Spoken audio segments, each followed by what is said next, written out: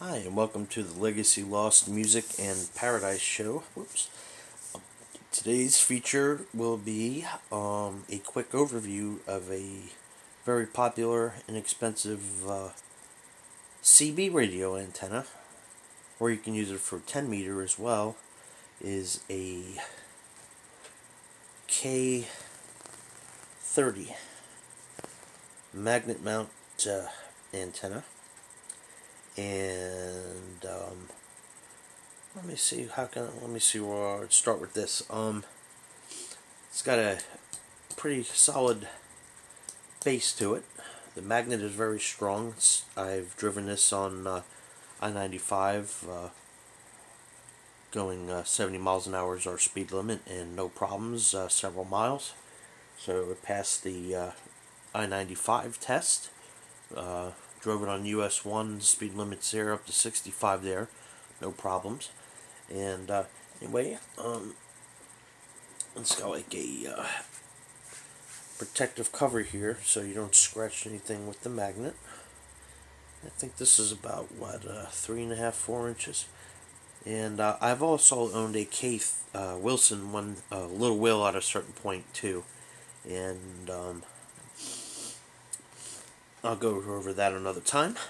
But anyway, this is made by K30, but this is their mini antenna. And it's about 3 feet tall. And as it comes from the factory, there's no corona ball or anything. It just comes in like a pre-packaged. There's no corona ball. It says it's tapered, some kind of tapered thing, so it's not supposed to. But I see, this seems to me, it's all one diameter. It doesn't get thinner at the top or the bottom. Most people say you got to take off about a third of an inch to half an inch or so, maybe, to get it down. The SWR is higher on the higher channels than the lower, so that shows me that it's a little too long. So it will need to be cut. I would do maybe in quarter inch increments since it's small.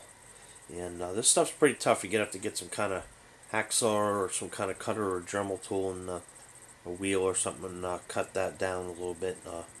Comes with, I wish the cable was just a little bit longer. I think it's 15 foot. Probably if it was 3 foot, it would be a little bit better. Because if you put it on a trunk and you try to route it through the seat, you don't get much flexibility to go all the way around the door jamb underneath to do it properly. So I would have liked to seen it just a few feet longer. I think it's around 15 foot or so. And when I got this was missing the ferrule, this little ferrule piece here. Sometimes people will complain that these are stripped out from the factory. The what do you call it? The actual thread nut here is stripped, but that wasn't the case. But when I traded for this antenna, I actually traded a microphone for this. This little piece wasn't even in the package, and it was kind of a cold, rainy day, and we didn't really pay attention, so I ordered one, but the gentleman I got it from was nice enough to send me another one free, so I actually have 2 extra ones I got a spare, and then another one I think for a K40 full size. I'm going to demonstrate later. I can actually use this for shortwave radio too. I put this on the car and I did a scan, and it works pretty well for shortwave, at least up to about 7 megahertz or so, and after that it's just a little bit too short, you know, because of the such a difference in the wavelengths there and everything. But overall it actually works really good, and it's much better than the stock antenna. And it just uses a standard PL 259 connector. I'll show you here.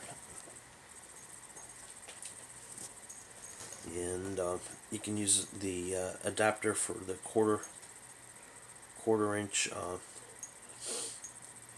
1/8 inch, 3.5 millimeter adapter for the shortwave antenna, and it works very well. In the next video, I'll demonstrate a scan of the antenna on shortwave on a Texan PL310 ET. Alright, 73. Peace.